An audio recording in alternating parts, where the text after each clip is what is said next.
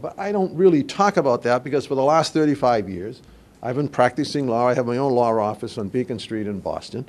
I've been a colonel in the Army. I retired as a full colonel after 30 years. I taught at the Command and General Staff College. I'm a graduate of the Command and General Staff College. Why is that important?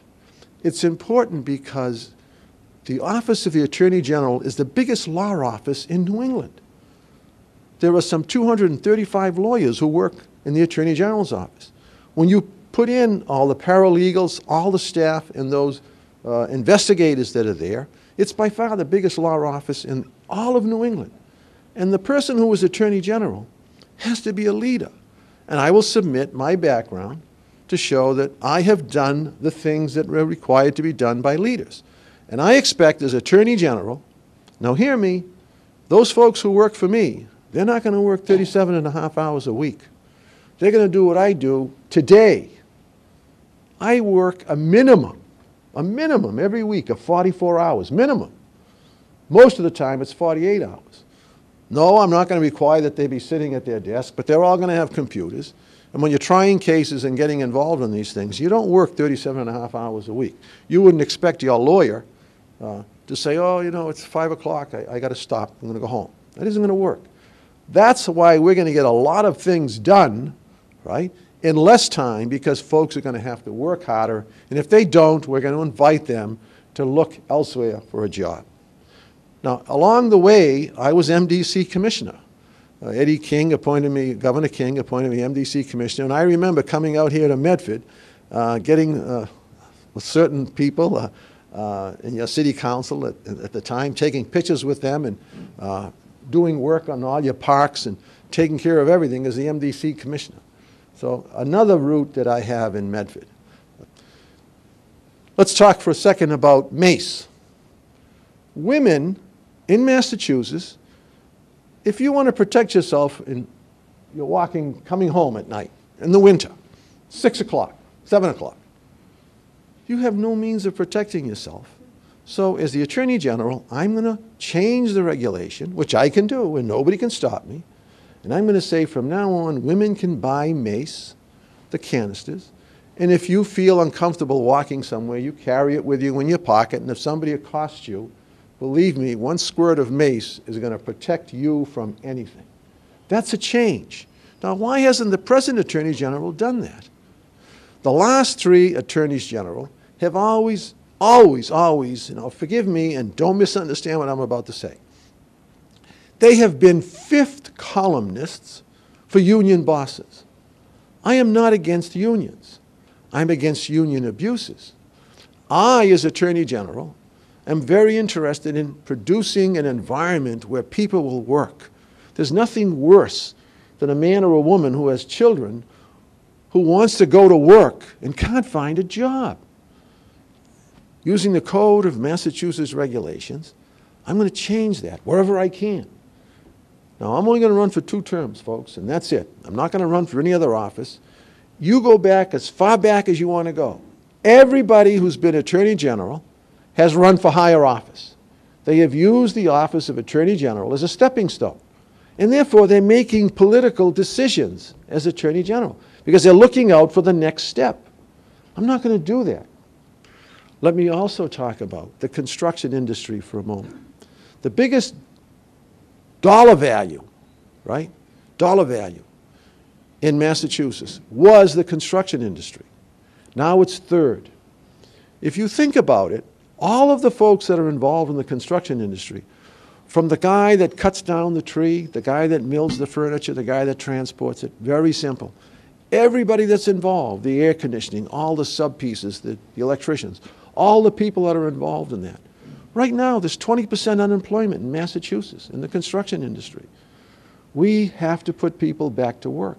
We're going to change the prevailing wage to put more people to work. The idea is people have to work. And if we have to change the law a little bit to give more people the opportunity to work, we're going to do it. Have you ever heard of the Inspector General in Massachusetts? Do you know that there's an Inspector General? Okay. I have said that I'm going to partner with the Inspector General and we're going to root out corruption. His name is Greg Sullivan right now. He's a good guy. He's a Democrat, so we forgive him for that. But he's a good guy, but his staff, he's understaffed and underfunded. So I have told him, when I'm Attorney General, you and I are going to be partners. You can have all the credit. I don't care. But we're going to root out corruption because he is the exact guy that knows where it is. Now let me talk about something I call the NESS group. You folks, you're going to laugh in a minute when you understand NESS. Why NESS? Does anybody, where'd you hear the word NESS, the name NESS before? Okay. Okay. Through the use of computers, I'm going to have accountants in my office. We're going to cut back some lawyers. We're going to have some accountants. And we're going to look at all these mortgage foreclosures. Because we're going to start with mortgage foreclosures, and we're going to look to see whether or not the people who applied for these mortgages told the truth. And by doing so, by taking a representative sample, we're going to find that there's been a lot of corruption with regard to the application for mortgages, for which you and I are paying. We're going to come down hard on those people. I just got notice today that the 10,000 membership of Veterans Helping Veterans have endorsed me. An email has gone out saying that this is the guy, Guy Carboni. They sent me a copy of it. So we're going to be fine. Illegal immigration. By using state labor laws that I used to enforce when I was General Counsel at the Department of Labor and Industries, I can stop it dead in its tracks. I don't have to worry about the federal government. I'm going to require, through the Code of Massachusetts regulations, that every employer for 2 successive quarters who reports to the Division of Unemployment Assistance that they have 3 or more employees. I'm going to require that they do 3 things. It's not mandatory now, but I'm going to require it. You all know what the I-9 program is. If you're an employer, you know that people have to show you two means of identification to show you that they can work here legally. But unfortunately, there's a lot of forgery going on. There's also something called the Social Security account number verification. You can use that. The federal government has that.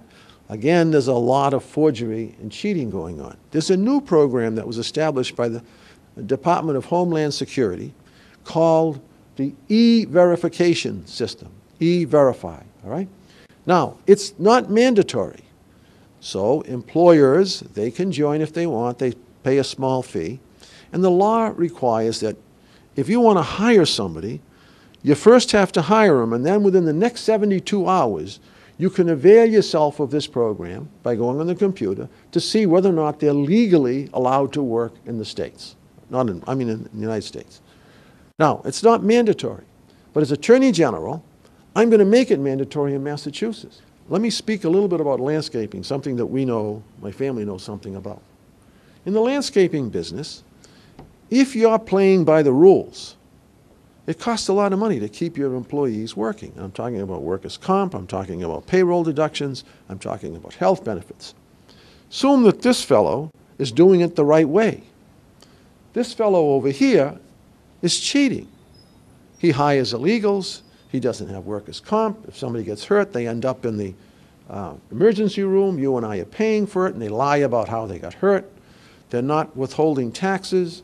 All the things that are going on, the overhead and everything else, is not being covered. So this fellow who's cheating has an advantage over this fellow who's doing it the right way. That's just a microcosm of what's going on. And I'm going to stop it. Let me say this, that when I'm Attorney General, nobody's going to be handing out condoms to kids down the Cape. I'm going to stop that dead in its tracks. I believe that parents have got a right to raise their children as they see fit. But when misguided parents are injuring their children, then it's time for me to step in and do something. All these things I've talked about, the President Attorney General could have done it. Okay, any questions? And I got to run. So, yes, ma'am. I'm sorry, you mentioned that regarding mortgages, you want to go after, to penalize people who lied on their applications, and that's true, many people did. But the other thing was... I saw you doing like this. Yeah, okay. You know, this is a theme I hear all the time, and Yeah. people just don't know because they don't know how the industry works. But mortgage brokers they work within the system, they work hard, and they work legally. Did I say? It's so disingenuous. Okay. These are hard-working people who made a legal living helping people realize their dreams of homeownership by the law, by their truest beliefs. And it's just disingenuous, not right, and hurtful to a lot of families who make their livings that way and are being touted now as criminals. Okay, but do you feel strongly about that?